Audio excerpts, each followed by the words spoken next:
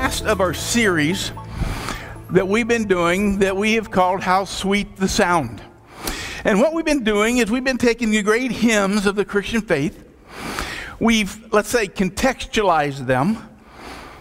We've looked at the stories behind them. But most importantly, we looked at the theology around them and how important that is. And so I hope that through this series, we brought a little bit of meaning and a little bit more understanding to these songs and why they're so valuable in the Christian faith. And so the next time that you sing any of the songs that we've talked about over the last, this will be fourth week, I trust that you sing them just a little bit differently because you understand just a little bit more about what they mean.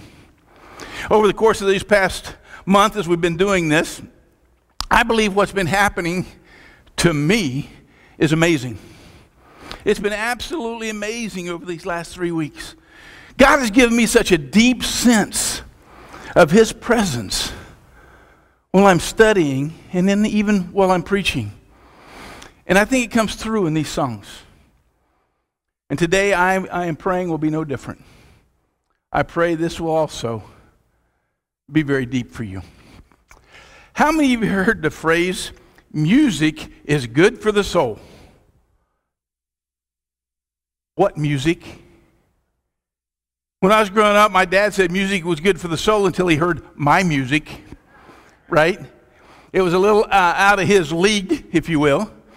But yet, music is good for the soul. We know that. Music makes the fun times, the good times, it makes them funner, it makes them more exciting. And it makes those hard times that we go through, it just makes them more bearable, doesn't it? Music has such a power. And a good song at the right time in your life will move you deeply, will it not? I've seen that happen time and time again. So music is good for the soul. Well, today we're going to look at a song that has that word soul in the title. Today's song is, It Is Well With My Soul. And I want to tell you, I think this message is for all of us. I just think this is for all of us. Because every single one of us, we've had to deal with some kind of loss in our life. We've had to deal with suffering or maybe an injustice or pain or discouragement. And maybe when you've gone through that, you've even questioned, why? God, why am I in this circumstance? Why did you put me right here? God, where are you right now? Am I the only one who's felt that way? I think all of us have at some point in our life. And so there is one key verse that I want to focus on today. And I want this verse just to resonate deep, right? I want you to hear it. I want it to go into your brain. Then from your brain, I want it to go down through that funnel that we call a neck and get into the heart and soul.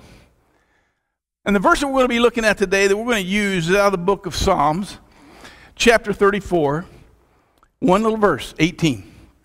It says this, "The Lord is close to the brokenhearted, and He saves those who are crushed in spirit."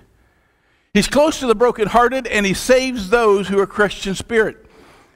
"It Is Well With My Soul" was a song that was written by a guy by the name of Horatio Spafford. Isn't that a fun name?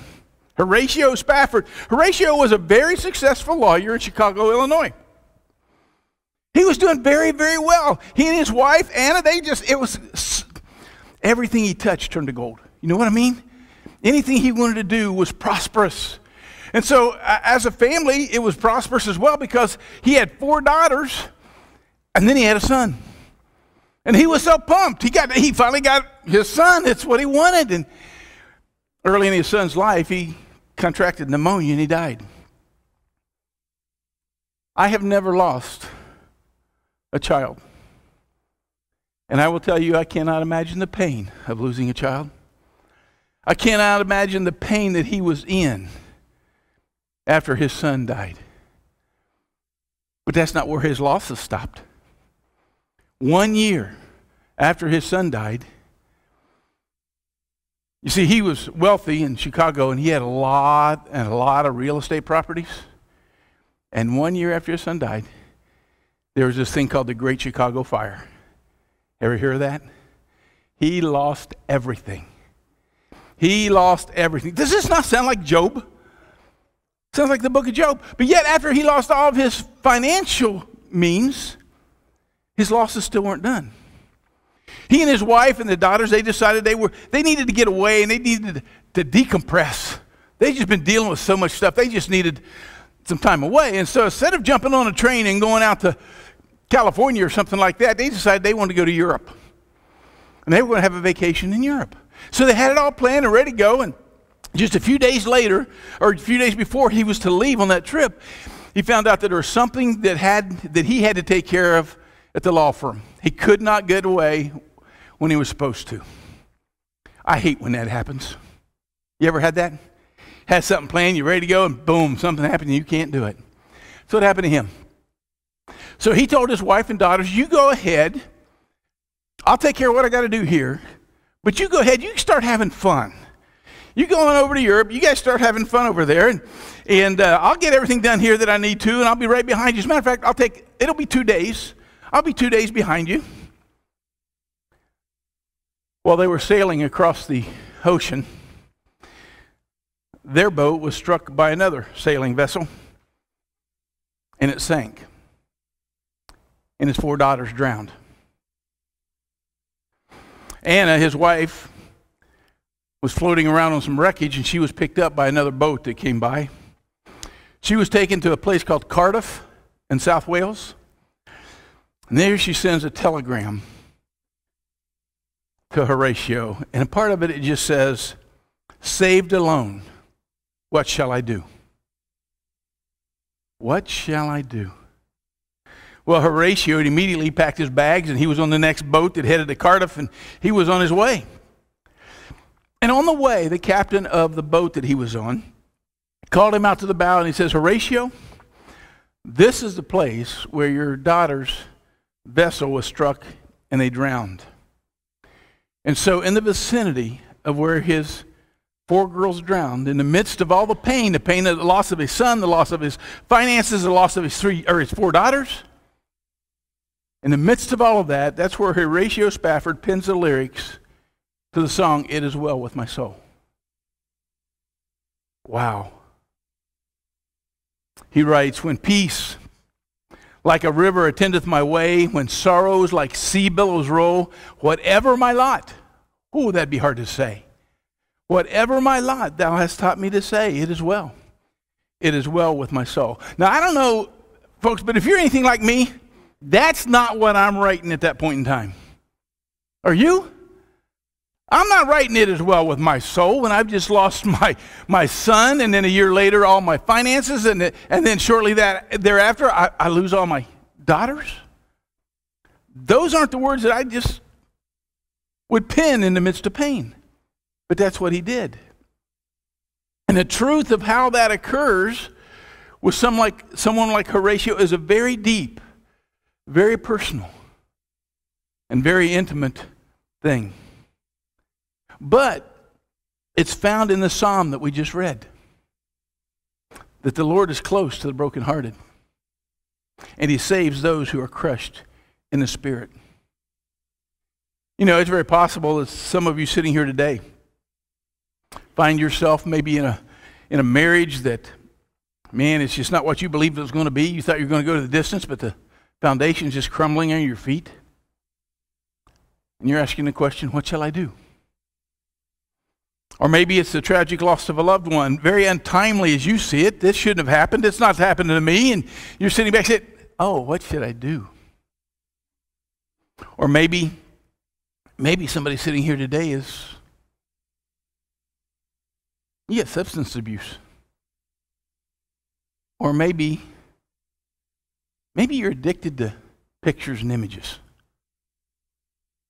You know, it's those things that you thought only bothered everyone else, that you would never become addicted to it. But here you sit.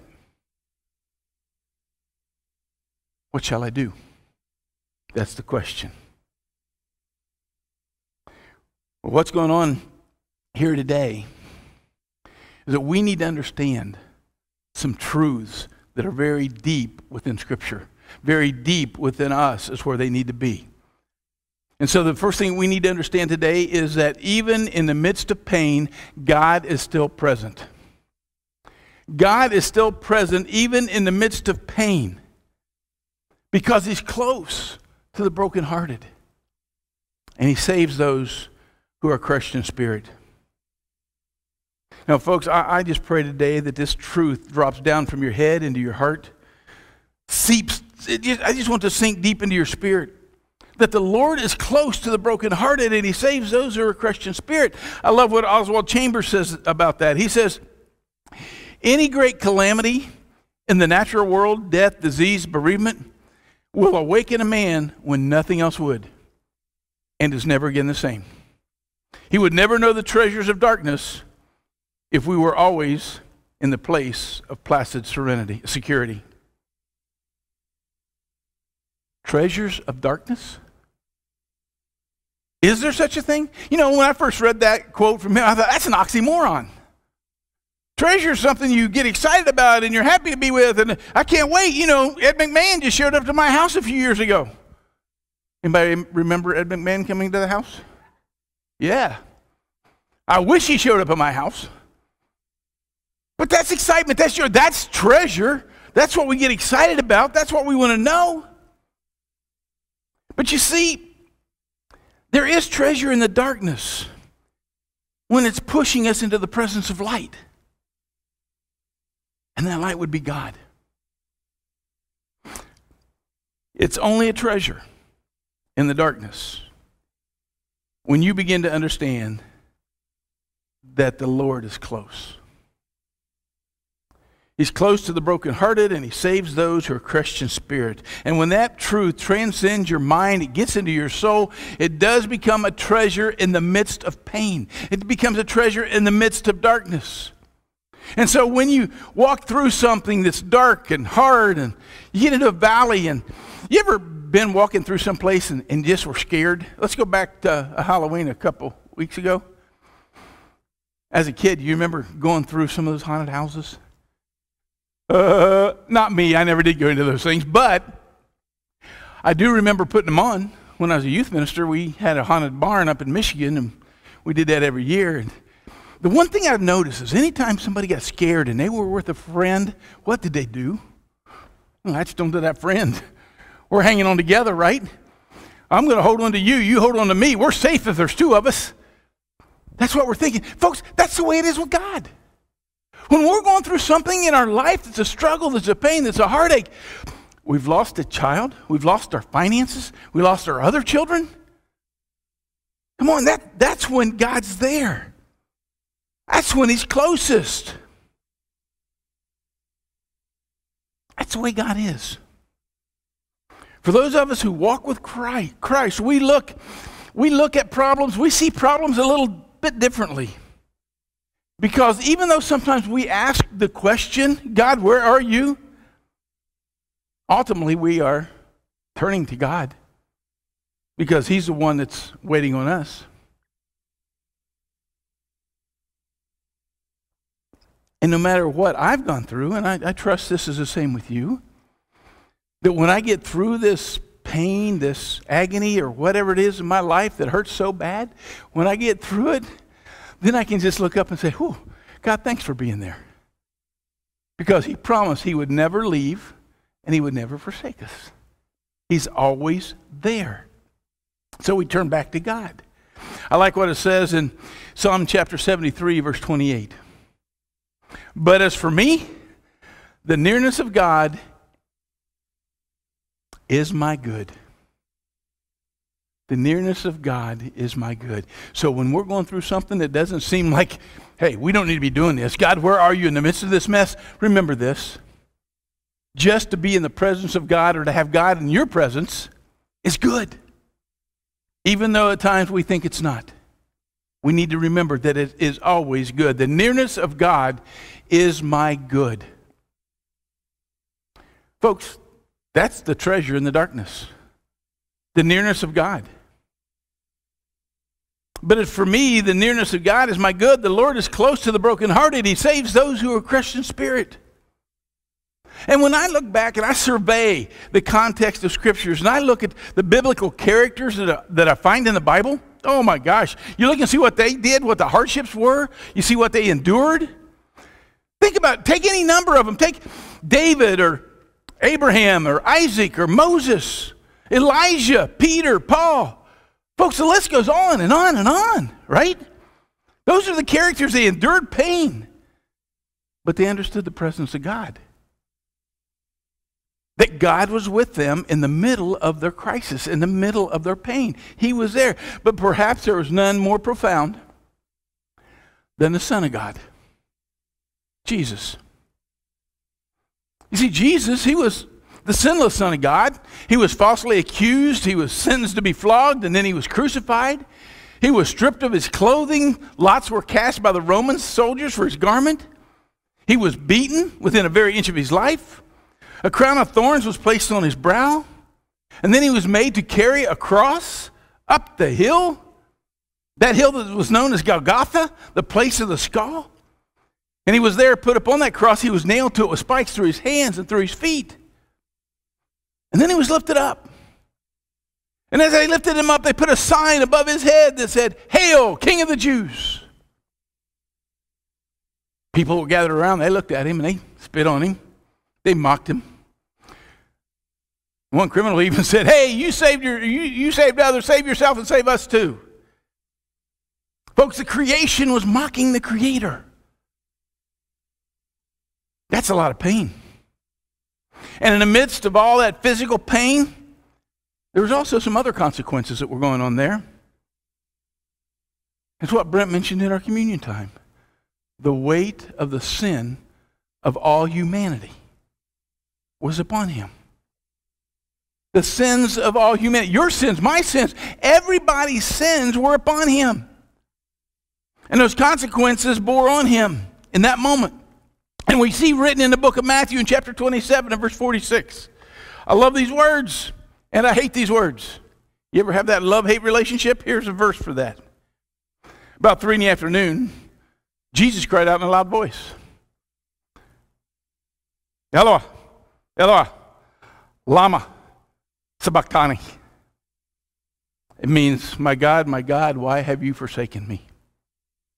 God, where are you? You ever felt like that?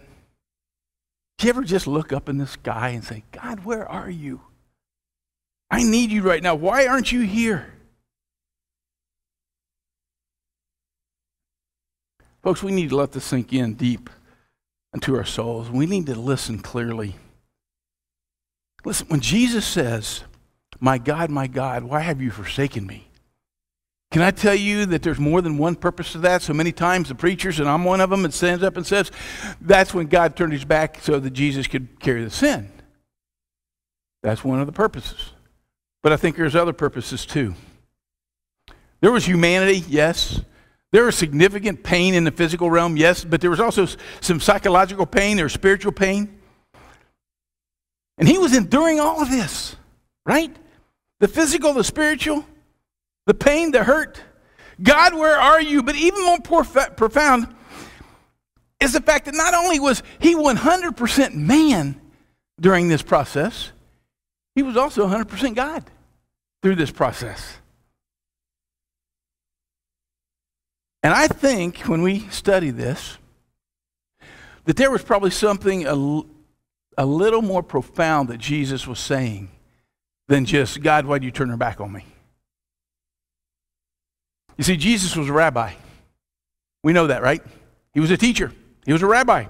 Rabbis in those ancient times, what they did is they taught by saying the first line of something, and then their students would finish what they were saying. You know, it'd be like if I mentioned the first line of one of your favorite songs. And what do? You can finish that song, right? But not only do you finish the song, you have all the emotions and everything that's tied to it as well. And that's what happens here. It's happening. You see, because in Jesus' day, people spent copious amounts of time memorizing and reciting Scripture. So if a rabbi you were sitting under said a line of Scripture, then you know that everything under that you had to be able to quote back, because that was the truth that the rabbi wanted. That's what happened. And so listen, I believe that Jesus is pointing everybody who is watching his death, who is seeing this happen to him, I believe that he's pointing every one of those people to a prophetic and messianic psalm. Psalm 22. Open your Bibles to that if you have your Bible with you, because we're going to look at that. You see, everybody that was there, everybody that was around the cross, when he proclaims the truth, that everybody would have known that what I'm about to read to you right now would have been in their hearts and minds. Because what they know now is the fulfillment of this psalm.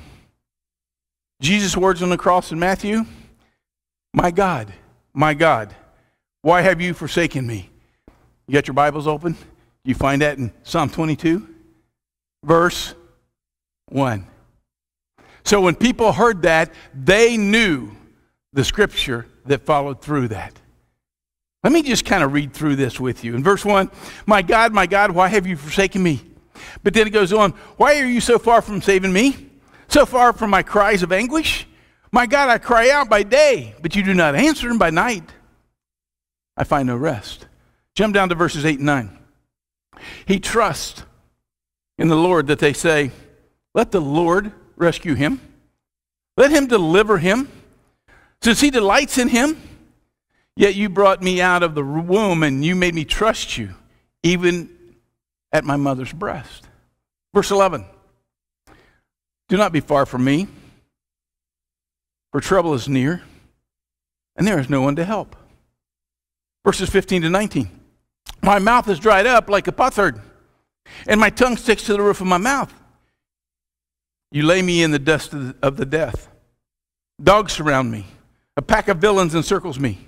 They pierce my hands and my feet, and all of my bones are on display. People stare and gloat over me. They divide my clothes among them, and they cast lots for my garment. That sound familiar? Cast lots for my garments, but you, Lord, do not be far from me. You are my strength. Come quickly and help me. Verse 22, I will declare your name to my people. In the assembly, I will praise him. Verse 24, for he has not despised or scorned the suffering of the afflicted one. He has not hidden his face from him, but he has listened to his cry for help. Verse 27, all the ends of the earth will remember and turn to the Lord. And all the families of the nations will bow down before him. For dominion belongs to the Lord, and he rules over the nations. And then down to 30 and 31. Posterity will serve him. Future generations will be told about the Lord. They will proclaim his righteousness, declaring to a people yet unborn, he has done it. What was Jesus' words? It is finished. Do you see the similarities between these two? My God, why have you forsaken me? Listen, this may not have been as much a question about God's presence, but actually a proclamation of his goodness in the middle of a trial. In the middle of the pain. This is a treasure in the darkness. When the darkest hour of humanity was upon Jesus, the Savior of the world, when he hung up on the cross, the world watched and with bated breath as to what's going to happen. And understand this. There was no darkness in any tomb that could contain the treasure and the power because of the resurrection. He has done it. For you, for me, he has done it. That's an amazing thing. Jesus died. He was risen from the grave so that we could have life in the middle of the pain that we're in, that know that God is present with us. If Jesus was still in the tomb, God's not with us. But because he came out of the tomb, we can know for sure that God is with us, even in the midst of our pain. Because God is still present. Because he's close. He's close to the brokenhearted. And he saves those who are crushed in spirit. I'm going to tell you what, for some of you,